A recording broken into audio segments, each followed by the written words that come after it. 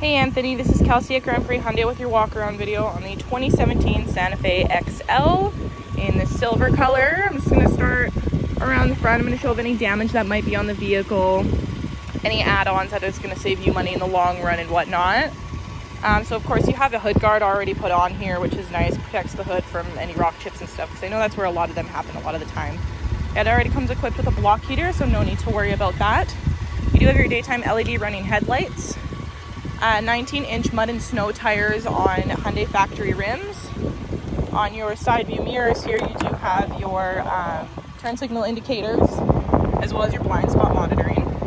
This comes equipped with your keyless entry, push button start, and an aftermarket remote start. Come around back.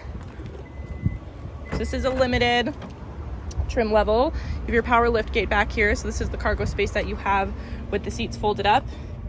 And then when you fold them down, they fold down flat, and it gives you even more cargo space.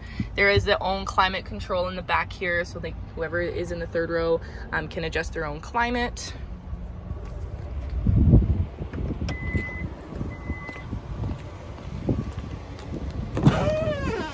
The door is a little squeaky. Want to point that out. The leather is a full leather interior, which is really nice. On the back windows, you do have sunshades, 2-stage heated seats, and your power windows in the back. All weather floor mats are already equipped in this vehicle as well. Same with your front and rear mud guards. Let's hop into the front. So in the front, you do have power memory seats, auto up down front windows, power mirrors, power locks. Over here you have your blind spot monitoring that you can turn on and off. Heated steering wheel, you have a button for the actual plug-in that is in this car. And this is a part-time all-wheel drive vehicle. So this is your all-wheel drive lock button. So when this is clicked in, it locks into all-wheel drive. I recommend people use the all-wheel drive in the winter and then use a front-wheel drive in the summer to save on fuel. As you can see, it does have just under 50,000 kilometers on it. So super, super low kilometers for the year. You have your steering wheel mounted phone controls and your cruise control. This has your Sirius XM, AM, FM, Bluetooth, Android Auto,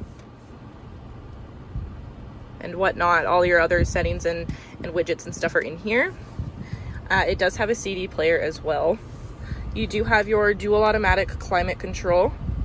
Going down here, you have your aux and USB ports. You have 3-stage heated and ventilated seats up in both front seats. You do have parking sensors as well. You have this nice fake wood trim kind of throughout the vehicle. Garage door transmitters mounted right onto your rear view mirror. This does have a brand new windshield as well. And if you look up at the top, you have a moonroof going across the entire top of the vehicle. It has infinity speakers as well.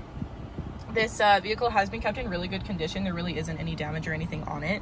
You have different drive modes. You have your eco and your sport mode if you want to. Sorry, the sun is not working in my favor today.